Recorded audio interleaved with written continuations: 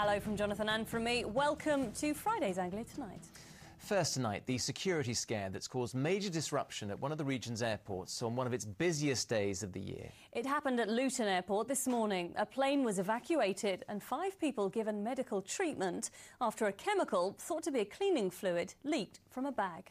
Well, 30 firefighters were called to the scene along with police, ambulance crews and hazardous materials experts. Now, baggage and check-in facilities were closed, causing major delays. Our correspondent Neil Bradford's at Luton Airport. He joins us now. Neil, this is the last thing the airport, the passengers wanted, particularly on today of all days. Yes, I guess no one could have imagined their holidays would begin like this, and all it seems because of the actions of one careless passenger who tried to take a prohibited chemical on board an aircraft. Around 60,000 people are expected to use the airport today.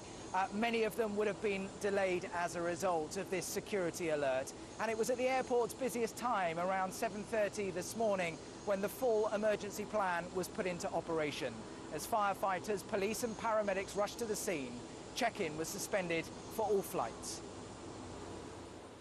They were minutes from taking off for Portugal when the passengers on board this plane were caught up in this rather unusual security alert.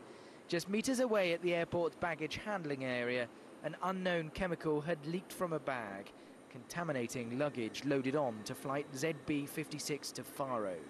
5 people thought to be baggage handlers were treated for symptoms including sore eyes and breathing difficulties.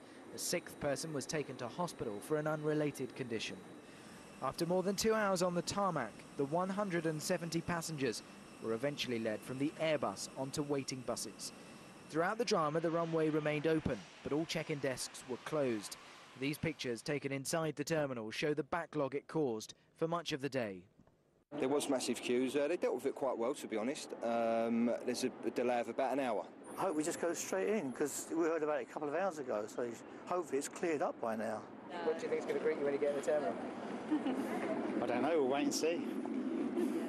Many passengers were unaware of the chemical alert, which began just before 7:30 this morning. The airport security fence shielding them from the emergency services sent to the scene. Well, it's now more than 3 hours since the start of this security alert. It's all but over now. The plane remains on the tarmac while firefighters decontaminate the cargo hold. Firefighters have boarded the plane wearing breathing apparatus and removed all of the luggage. Police have arrested a man on suspicion of taking an illegal substance on board an aircraft. It's thought it may have been a 5-litre container of powerful cleaning fluid. It's now been sent for analysis. Aviation experts say the airport could not afford to take any chances. This item that this gentleman was carrying seems to have been a cleaning fluid of some sort, but that could be present a toxic risk in the pressurised tube that an aeroplane is. So these sorts of things are on the prescribed list. You're simply not allowed to take them. There's no suggestion today's events are terrorism related, but more the actions of a careless passenger. So, Neil, did the passengers on board that Portugal flight ever make it? Yes, better late than never, I guess. They finally touched down in Faro just before 4 o'clock UK time. They eventually took off here from Luton at 1:25 in that Airbus A320 they boarded this morning after it had been decontaminated. And I understand that plane is now on its way back to Luton, where it will land later this evening. And Neil, how's it looking there now? Well, check-in desks in the terminal reopened around lunchtime, but the delays have been felt right through the delay. Some are quite small, others quite significant. The airport says things will be back to normal by tomorrow. But of course, this is the start of the school holidays, so pretty much busy everywhere. Stansted Airport is expecting around 300,000 passengers through the terminal there this weekend. Things running okay at the moment, as they are at Norwich Airport. On the road, this was the scenes on the M1, not far from here, just a few minutes ago, running pretty smoothly apart from the 50-mile-an-hour roadwork zone. Also running quite smoothly on the M11 in Cambridgeshire, but I'm afraid if you're heading south out of the region on the A1, it's not looking so good. And of course the M25 is pretty bad. No problems reported on the railway. And if your preferred method of transport is the sea, the ferries from Harwich to Holland are all departing on time. Neil, thank you very much indeed for that update. Well, there could be more disruption for passengers elsewhere this summer. Workers at Stansted Airport are being balloted on whether to take industrial action after managers offered them a 1.5% pay rise. Firefighters, engineers and security staff at Stansted are taking part in the vote, which has been called by the Unite Union. Stansted's owners, BAA, have offered a 1% pay increase plus a further 0.5% if staff agree to changes to their sickness agreement. The ballot will close on the 12th of August, we're told. Now, it's emerged today that a paedophile from Essex was involved in the criminal case that today saw the James Bulger killer, Jon Venables, jailed for downloading and distributing child pornography.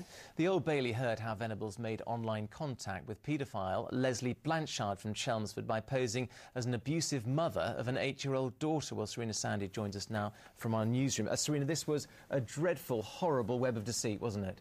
Well, yes, it was. And, of course, Jon Venables is infamous for the part that he played in the murder of 2-year-old James Bulger in 1993. The toddler was abducted from a shopping centre in Merseyside and was beaten to death on a railway line. At the time, Venables was aged just 10. He was given a life sentence but released in 2001 with a new identity after it was feared that there would be threats to his life. The 27-year-old was recalled to prison in February after being caught with images of children as young as 2 on his home computer. Today, he appeared at the Old Bailey. Watching proceedings was the mother of James Bulger, Denise Fergus. However, only the judge, Mr. Justice Bean, was allowed to see Venables. He pleaded guilty via a video link to downloading 57 indecent images of children and was sentenced to 2 years in jail. He also admitted distributing 42 images in February 2008 to convicted paedophile Leslie Blanchard, who's from Chelmsford. And a laptop that was seized from Blanchard proved to be invaluable in the case against Venables. In a series of messages between the pair, Venables offered to sell access to his imaginary daughter. Blanchard was given a 3-year community order last October after pleading guilty to possessing, making and distributing indecent images of children. Today, Essex police say that he's being managed by police and probation officers. All right, Serena, thank you for that. Now then, there are fresh warnings tonight about the dangers of campfire.